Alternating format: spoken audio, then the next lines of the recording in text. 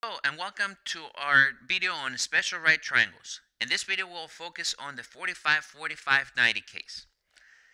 When you're dealing with this type of triangles, there are two relationships that you want to pay close attention to, okay?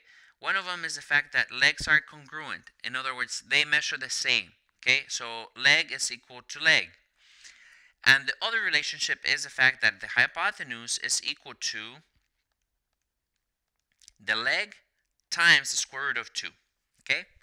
When you're dealing with this type of problems, I always recommend you to label the parts. Okay, so notice we have a 45, a 90-degree angle.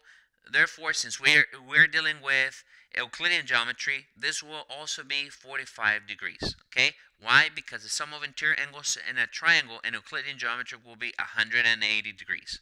Okay, now let's go ahead and label the sides. The one across from your 90-degree angle is what we refer to as the hypotenuse. Okay, the other ones will be legs. So here's one leg and here's the other leg. Keep in mind that the legs are congruent, so we can already say then that B, this side, is congruent to this side. So B will be equal to 2 times the square root of 5. Okay, and that's already one of the values that we were looking for.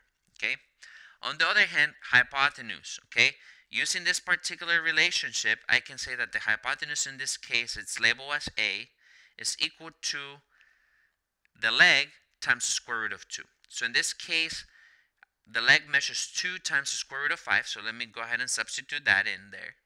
Times the square root of 2. Now, using the properties of radicals, then I can conclude that A is equal to 2 times the square root of 5 times 2, which is 10. Okay? And that's already in simplest form. Therefore, I can say that the length of the leg, it's just 2 square root of 5, and the length of the hypotenuse in this case is just 2 times the square root of 10. Okay?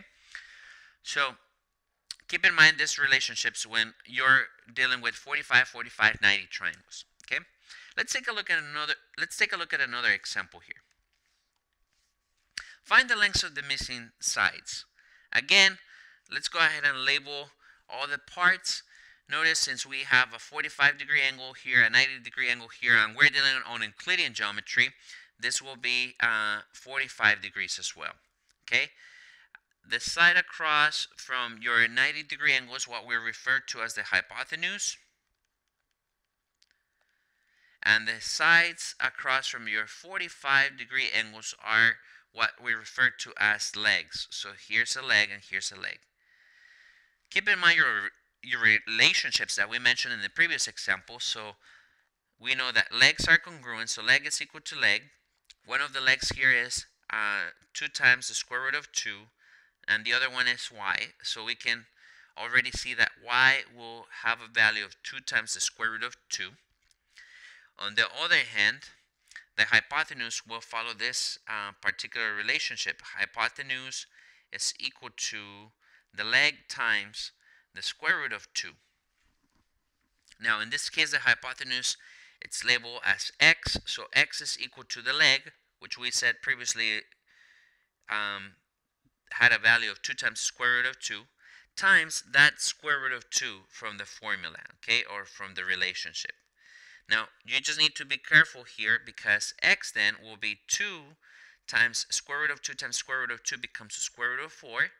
And square root of 4, we know it's 2, so this is just 2 times 2, okay, which is 4.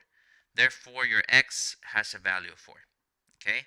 So just be extra careful with the relationships on 45, 45, 90 special right triangles, okay? Keep in mind that the legs are congruent, and keep also in mind that the hypotenuse will be the measure of the leg times square root of 2, okay?